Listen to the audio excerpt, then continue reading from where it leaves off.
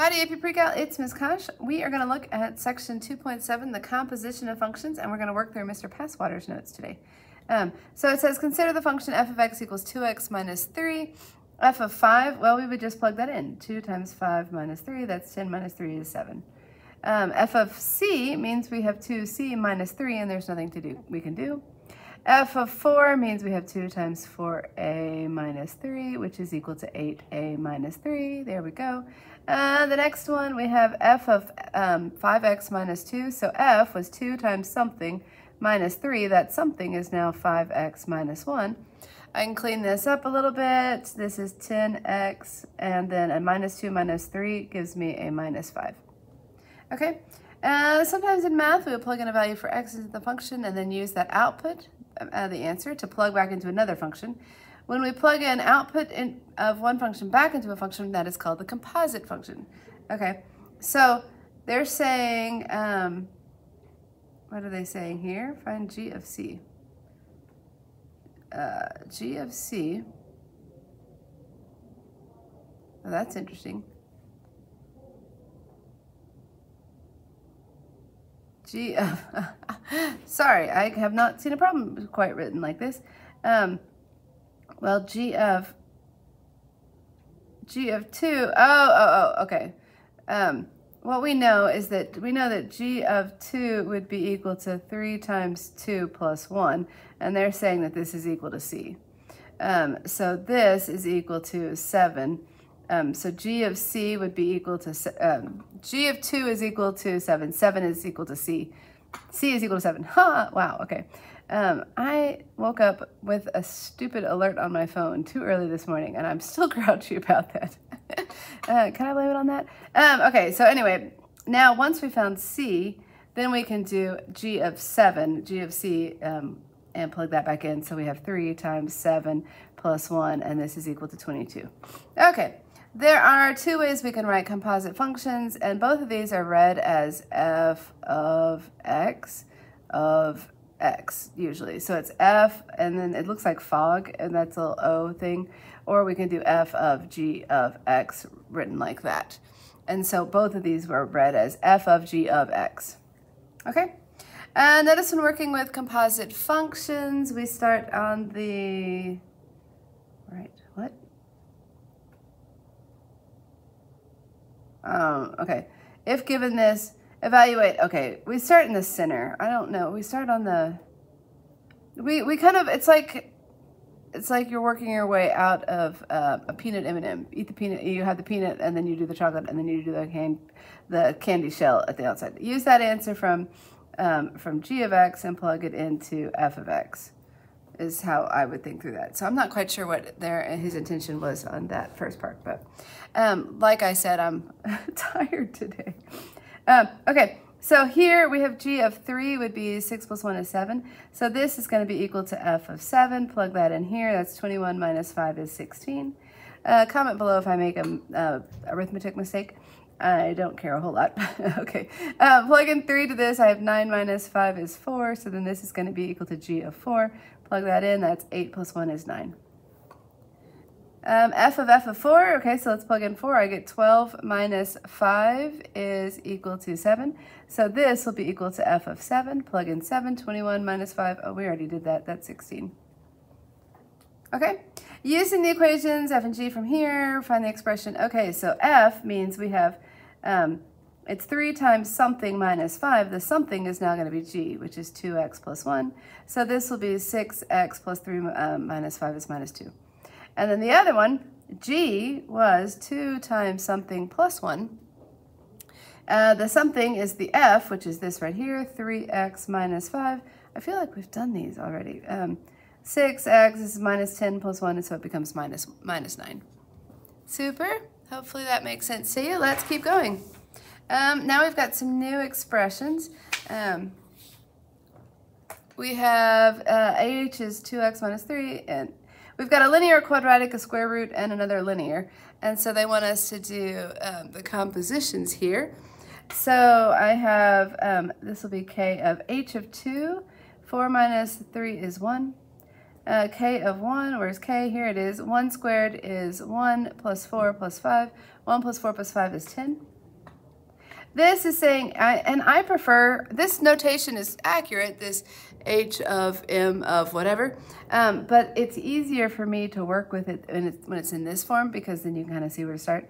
M of -1 over here is going to be -3 plus 2 is -1, so that's equal to h of -1.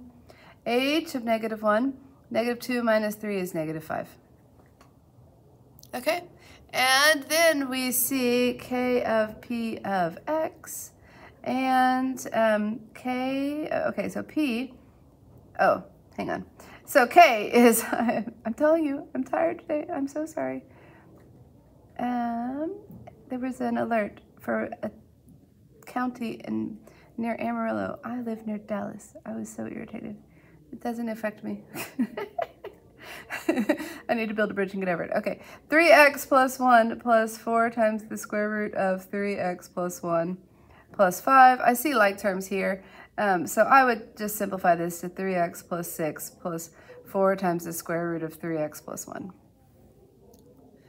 Okay, hopefully that made sense. I was a little distracted as I was working through it, but we took, let me just double check. We took the function p and plugged it into k. We had something squared plus 4 times something plus 5. We squared that, the square and the square root cancel out, and there we go. Okay, now on this one, we've got a few different functions that he's asking us to look at.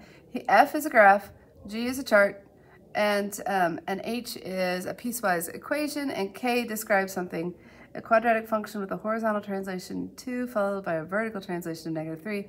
Okay, so this would be K of x would be equal to x, if we want to move this 2 to the right, minus 3, that would be that equation. Okay, so we have a bunch of these. This will be equal to f of g is here, g of 3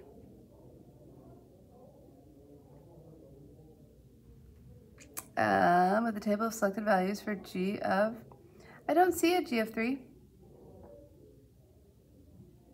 I wonder if you caught this typo later. Let's change this just so that we can do something similar. F of g of 5, I don't know. We'll see if this works, and it might not work on the other one. These can be a little tricky to write because you have to make sure all the pieces correspond. G of 5, so I'm looking at an x value of 5, and my g value would be -2. So this would be f of -2. F of -2, this is my function f, -2, that appears to be 2. Oh, good job.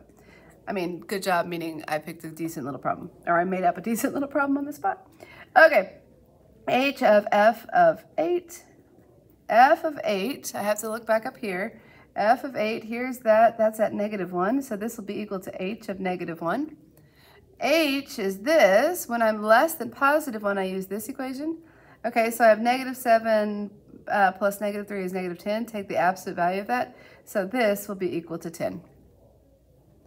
Okay, so now this is equal to g of, you'll notice I do rewrite those every time. K of 0 means this is -2 squared is a +4, -3 is 1. So this is g of 1. And I mean, these problems are tricky to write, so I don't know if he, there is no g of 1.